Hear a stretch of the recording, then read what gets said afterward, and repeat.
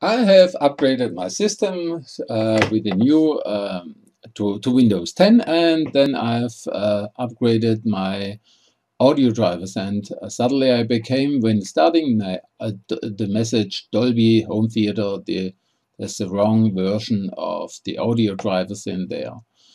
So this what is Dolby Home Theater? You will find it in your devices, your speakers, and all that stuff with the right mouse button and the properties. You see a tab with Dolby. You may switch it on or off, and that's quite good when if you have a good sound machine.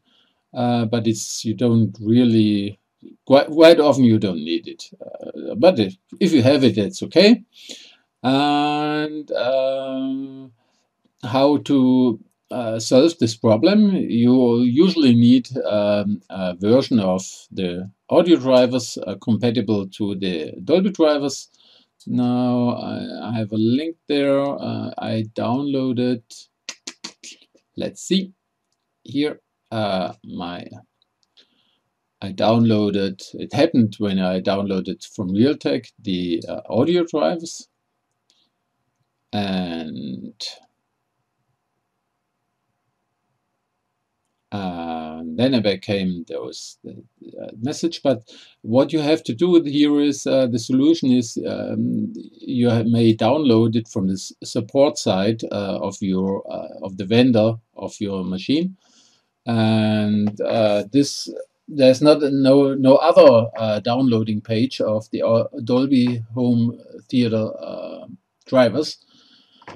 And for Sony, this doesn't work because Sony was sold to another vendor, and now you have to wait until you get those new Windows 10 drivers.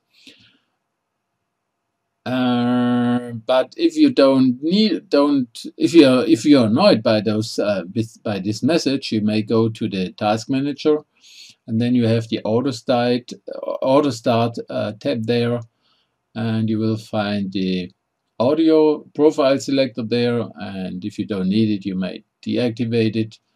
Otherwise, you have to wait, and you will get the new drivers from the Sony page somewhere in, let's say, October.